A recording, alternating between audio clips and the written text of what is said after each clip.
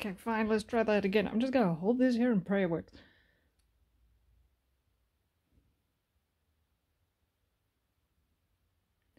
God damn it, it always works when I'm... Ah!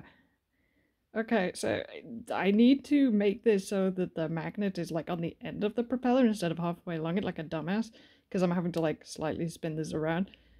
But the repulsion of the big magnet repelling the teeny magnet at an angle on the propeller blade is pushing the propeller around, basically. So, like, we can, like, use that as wind power, kinda.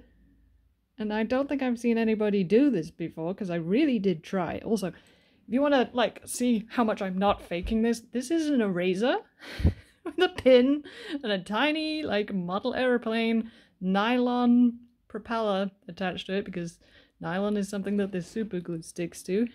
I tried a different propeller, but it was made out of probably urethane, so nothing would stick to it, so I had to order another one. This is a giant magnet. This is the scariest thing I've ever bought. But, like, could we not use this to power shit? It's like, there's no strings attached. I literally could not if I tried. We can make spinny with the magnets. I don't fucking know. I'm not a scientist. Why am I coming up with this shit?